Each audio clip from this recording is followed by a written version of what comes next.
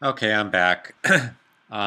Apparently, there's an insert mode and an overwrite mode, and by default, Visual Studio, for some reason, was an overwrite mode. So if you wanted to like insert something in here, it's going to overwrite it. Now, who in their right mind would be a programmer and want to be in overwrite mode? I just think, that's just really silly to have Visual Studio set to overwrite mode. So to get it set to insert mode on uh, a Windows PC, you've got to hit the Alt and then Insert key. Well, I'm not on a Windows PC, I'm on a Mac. So I had to do a bunch of searching to find out, well, how do I change, because I don't have an insert button on my Mac. I'm running Visual Studio on a Windows 7, but that's on Parallels on my Mac. So you know, so basically I have to go, in order to get this, you know, cursor out of the way, I have to go hit the FN key and hit the return, and then that puts it into insert mode. So all of that.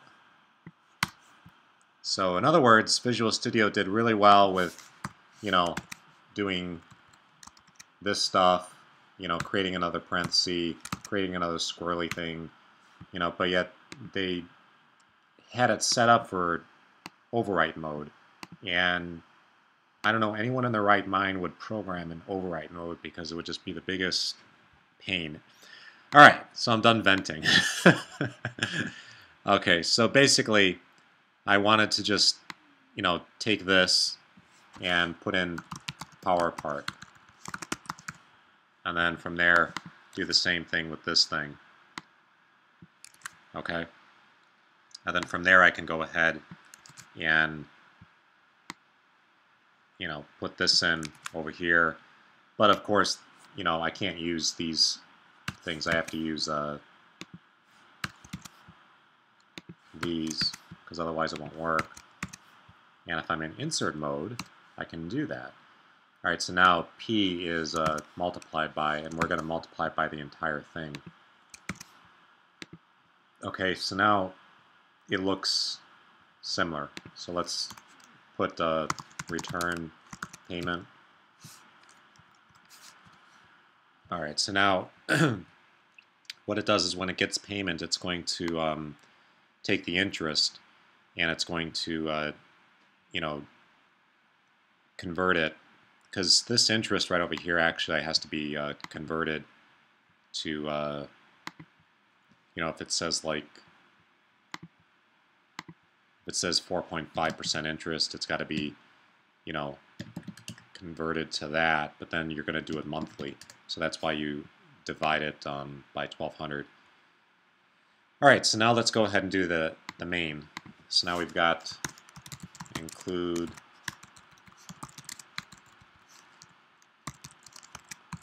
IOStream,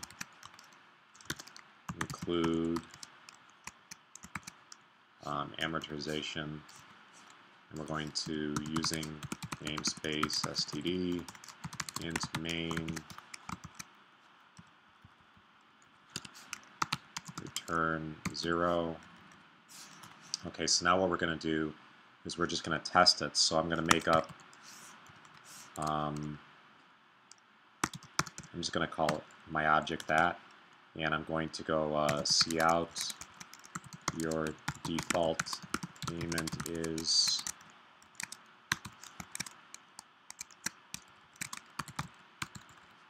amort.getPayment. Alright, so now I want to keep the window open, so I'm going to go cin.get. Alright, debug it. Out of date. Let's hope it runs. Okay, cool. It works. Alright, so now what I want to do is take in some user input. So I'm going to go, I'm going to declare some things over here. Double PIR, okay? or not R, N. And I can call them anything I want. I mean, I can call them like principal, interest, periods. The reason you can call them anything you want is because this main right here is totally separate from this. It just simply uses it. Let's put it this way. This depends on these things over here. So the arrows are going this way. But these things right over here don't ever see, you know, what this thing is doing, basically. So in other words, I can call this anything I want, and it's not going to affect these things.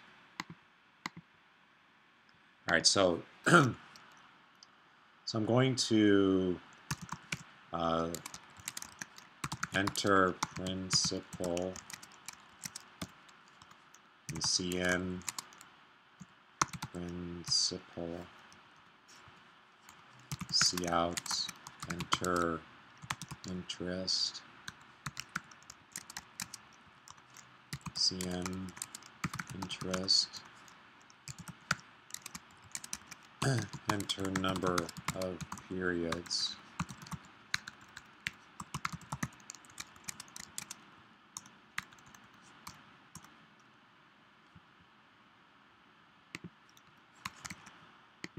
cn periods. Okay. But now I'm going to create a new object and call it amort2, and I'm going to go ahead and put in the principal. Surprised that the IntelliSense amort2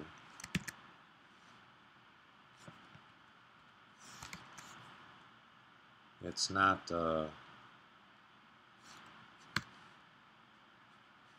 usually IntelliSense will actually show you know, how many parentheses I have over here in the methods. Anyway, principal, so this is where I got to put this stuff in here up top. Interest. Oh, now it's showing it. Okay, so you see how it says P, I, and N? If I actually change this right over here to just to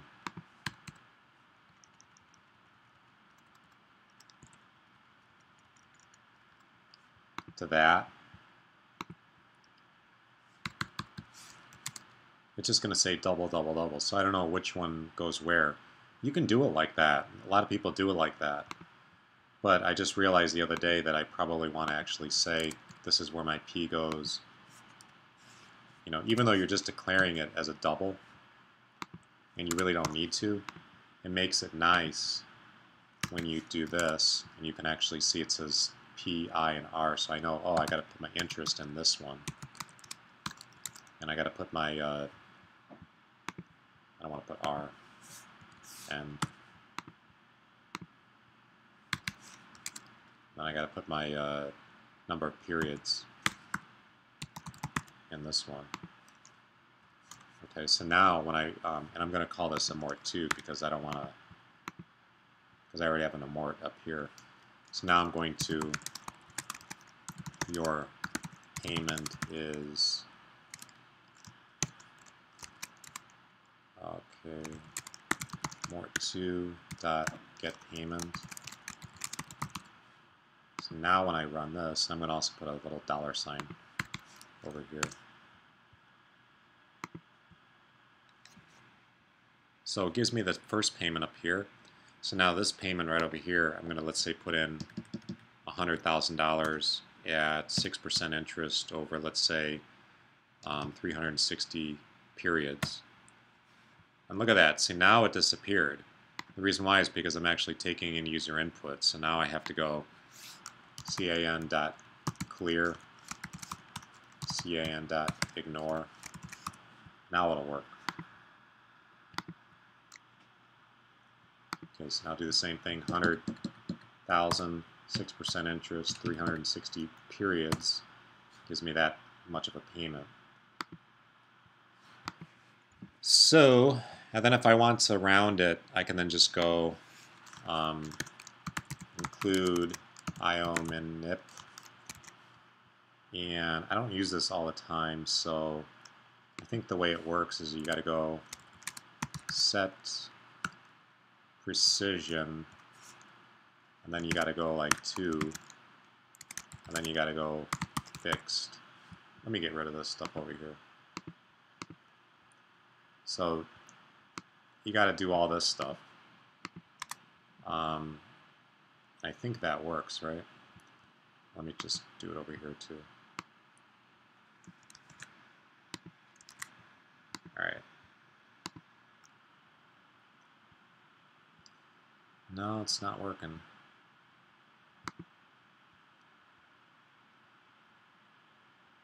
Maybe I've got to do this one first.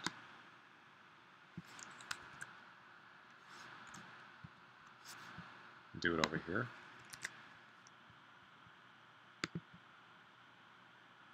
Oh, okay.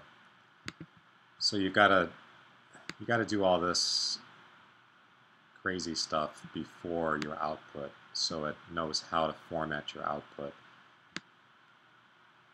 Honestly, let me put that over here.